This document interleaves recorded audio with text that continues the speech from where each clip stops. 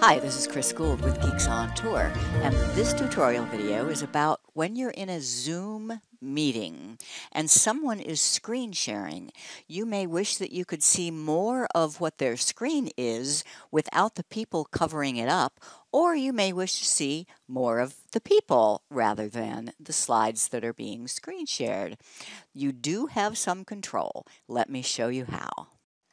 Here's a typical screen share. Pam is showing us a photo of her cat while she gives her speech, and we see just her in the little inset up in the upper right. But there are other choices.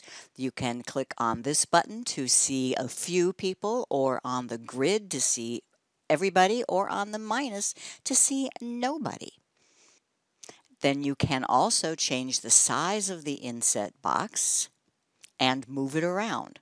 Or you can click on this swap button to see the speaker full screen and her screen share in the inset. These options only affect your view. It does not affect anybody else's view.